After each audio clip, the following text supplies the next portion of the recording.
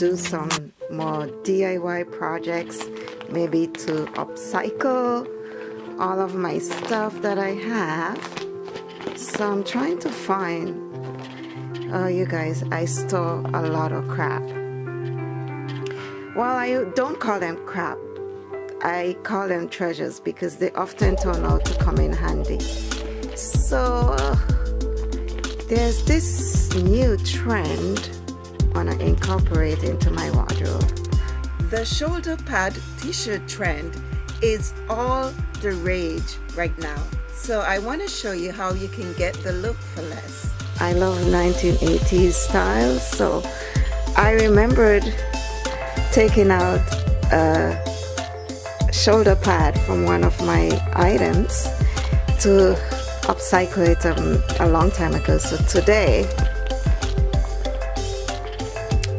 I'm going to retrieve it from my pile of stuff. Yeah, I have tons of stuff that I save so that whenever I want to upcycle stuff I can do so. So yeah,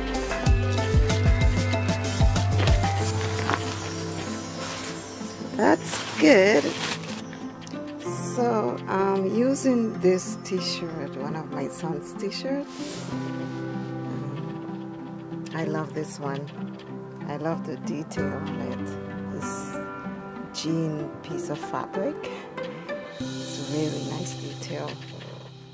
Whew, guys, it's a map of Florida. Oh my God. Perception is everything, guys. So let's get on to the pimping of this t-shirt, which I would have to keep after this because this is definitely feminizing the t-shirt a bit. So for me, it's an upcycling DIY, and I like to provide these inspirations for you to go look into your closet, see what you could find. If you prefer a white t-shirt, I am sure that you probably have a white t-shirt lying around somewhere, maybe your husband's, your boyfriend's. So go grab one and let's do this together. All you need is a needle, a thread, scissors, your fingers, and the shoulder pads. The shoulder pads you can get at any thrift store if you don't have one in your house. And right now I know most thrift stores are closed. So maybe you can order some online or wait until lockdown is over. So this is a very simple DIY, guys. A very easy way to pimp your t-shirt, to upcycle it and really give it new life. Just put some life into it and elevate it a bit. If you think for you this would be an upgrade, definitely go for it. It's not rocket science at all, because I am not a rocket science kind of girl. All you simply need to do is to place the shoulder pad at the location where you want the most drama. For me, I need it very close to the end of the stitching of the actual shoulder. So very close to the sleeve itself, because I am actually holding onto the sleeve. I want for it to remain a very versatile t-shirt where I could wear it sleeveless by pushing it under, or I can wear it with the sleeve. So of course, coming up I'll be showing you a lookbook of how I pair it, but for now let's get these shoulder pads on as quickly as we could, and let's do this. And you'll be happy to note that this doesn't take a lot of time at all. It's 10 minutes the most, if not 5, to be honest. Some people would just simply do a quick stitch in the middle of the shoulder pad and just leave it like that.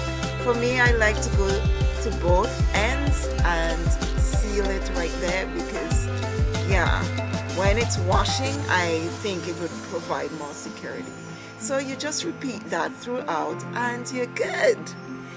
My next step is to iron this t-shirt because it has been in a garbage bag ready for donation or maybe for some future wearing, but I've decided to take it out and now I am ironing it, and it's actually in very good shape, as you can see. So let's get this all cute and ready, and I would be styling it for you. And of course the steam from the iron really gets into the lens of the camera, so yeah, sorry guys. And now onto the lookbook. I really hope you find inspiration from these looks, and of course I'll be leaving you little sustainable tips and tricks on the fabrics of these pieces. This pants, you guys know it pretty well. You have seen it from one of my lockdown quarantine office looks. You can check out this video for the material details of the pants. But the shirt is, of course, it's 100% cotton, and cotton is among the list of natural fibers I often encourage others to buy, and for several reasons as listed here. It's durable, it's breathable, it's amazing. And for those who have concerns about organic as well as conventional cotton, this is all you need to know. So this is the before of the t-shirt without the shoulder pads, and this is the result of our upgrade, guys. This is how we pimp stuff on this channel. I really love the outcome of this piece, and as you can see, I'm wearing it sleeveless with this low waist pants. It's really not a favorite of mine, but just deal with it. So if you're conscious of your arms, definitely opt for wearing it down with the sleeve. But for now, I just wanted to show the two options that you have to wear the t-shirt. I love it, and I actually love pairing it both casually, like as with this jeans piece, and you could dress this piece up as well, as I would show you in the upcoming clips. Sorry to interrupt, guys, but just a quick note. Hi guys, if you just so happen to just click on my video, you are new, please click the red subscribe button. So here they are, guys. If you click on these buttons, you'll be part of my channel and you'll be notified when I post new videos. And most importantly, guys, it's free. Thank you so much for subscribing. Love ya. Let's get back to the video. I often like to give the age of the items that I'm wearing. The top slash t-shirt from my son's closet, I don't really know the age, and he's not around right now for me to ask, but it has been sitting in the garbage bag for over 6 years now, so I know he bought it around that period of time. The jeans is a piece from Zara that I got about 3 years ago, or 2.5 years ago now, and it's also 100% cotton. It's in my perfect style. I love myself a high-waisted piece of item, so it definitely had me at high-waisted. And yes, I know about the hair. Hair is a bit dry, but you know, we are in quarantine and I'm not going anywhere. I'm just showing you quarantine upcycling tips. So ignore the hair a bit. So with that said, here I am wearing the t-shirt with the sleeves down, and I really do love it this way. I actually think it looks very, very chic this way. So I love it. I think either options are great. Whatever your vibe is, whatever your style is, and that is the reason why I often emphasize fabric, fit, and style as my current mantra, because it's definitely what I live by. But I try to provide options for my audience. So if you love it sleeveless, or if you love wearing it as a sleeve, absolutely go for it. And of course, this is another high-waisted piece that I have in my closet, and this pants is from circa 2015, I think. It's been a while in my closet, and it's also from Zara, and it's 100% viscose.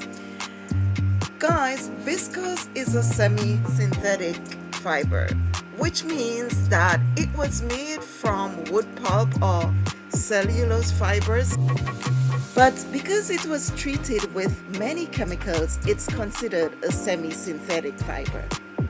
It often feels like cotton and is very often mistaken for cotton. I do like viscose because of its many properties. While it's semi-synthetic, it's also biodegradable. So I love that particular quality about it, including the fact that it's also breathable, and it just embodies some of the same qualities of cotton. But it's a low-cost material. Companies often abuse it, and with the dyeing of viscose comes many environmental issues that would be discussed at some point. This piece though, I am so proud of this piece. This is a pants I took from one of my nephew's closet when I was visiting my country in the Caribbean. I found it at home. It's high-waisted, so guys, nothing else needs to be said. It's 100% cotton, khaki, very sturdy, so I really wanted to incorporate it into my closet. Interestingly, it turns out to be part of the summer spring slouchy trousers trend, and I was really excited because I have a couple of these trends in my closet. But I must admit, it's not for everybody, but I hope you are inspired.